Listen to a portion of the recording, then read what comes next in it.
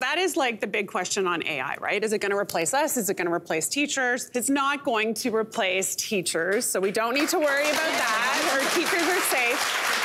But what it will do is make teachers' jobs easier. And I think that we can all agree that that's something that we could get behind. So, one of the things that we know from teachers is that there's a ton of repetitive, heavy lifting work that they're required to do. ChatGPT can actually help them automate that. So do it for them in a much easier way. I'll give you an example. So we had a high school teacher tell us that they had taken some of their students' assignments, put it into ChatGPT and said, give me some feedback on these assignments. And what the teacher found was that the feedback was super useful, super accurate, and better than what he thought he could have done.